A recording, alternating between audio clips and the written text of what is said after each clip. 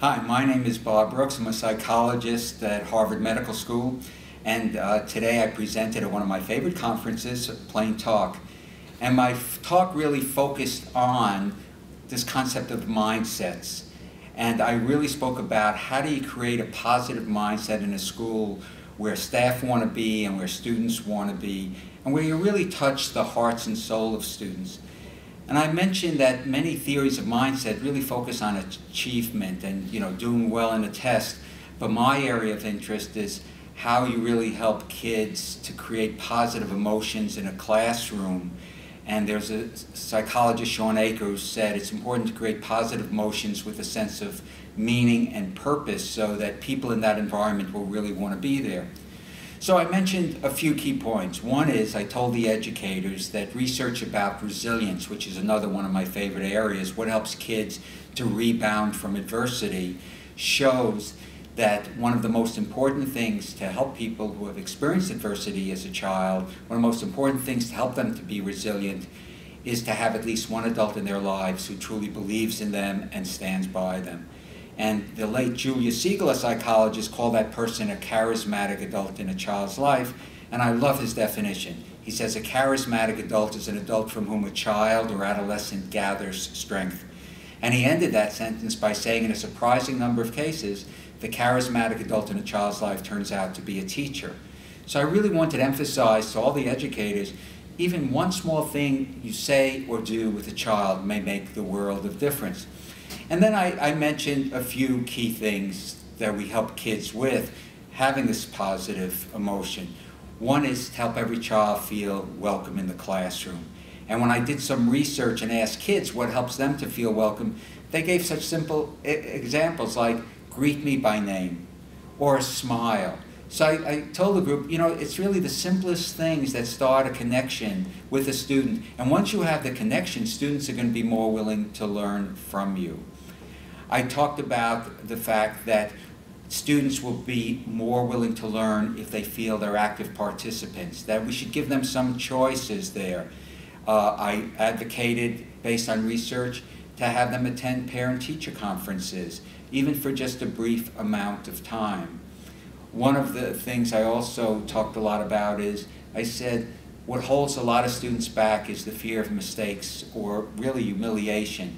So I gave some examples of how it's like a raging elephant, this fear of humiliation in a classroom, and I said one of the best ways to get rid of it is for you to openly discuss it. And I gave the example of sometime in class, just say to students who thinks they're going to make a mistake and not understand something in the class, and before any child could raise his or her hand, you raise yours.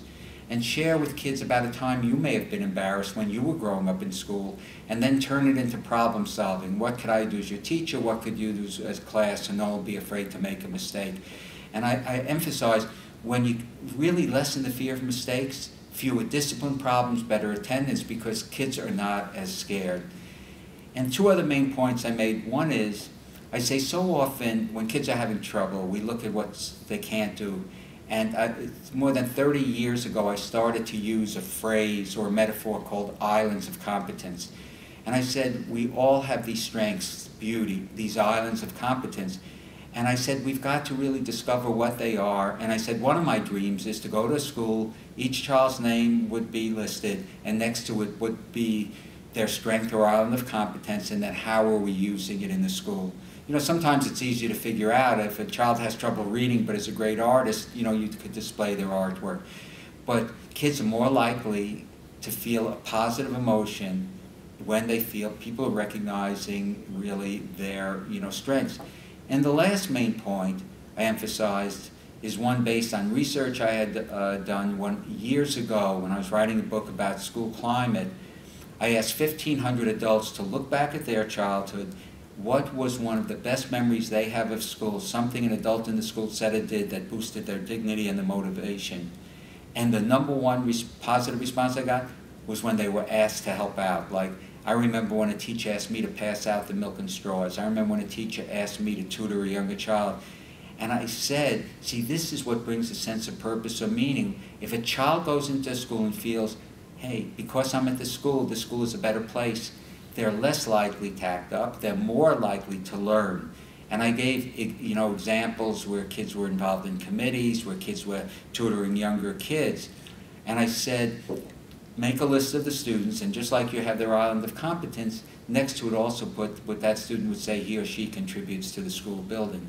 So when you take all of these things, what you've done is to create a positive mindset where students are going to be more receptive to learn, where they really know you care about them.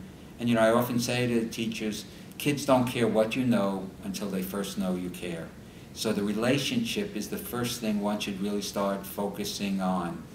And it was a wonderful audience, very attentive, and I enjoyed presenting those ideas.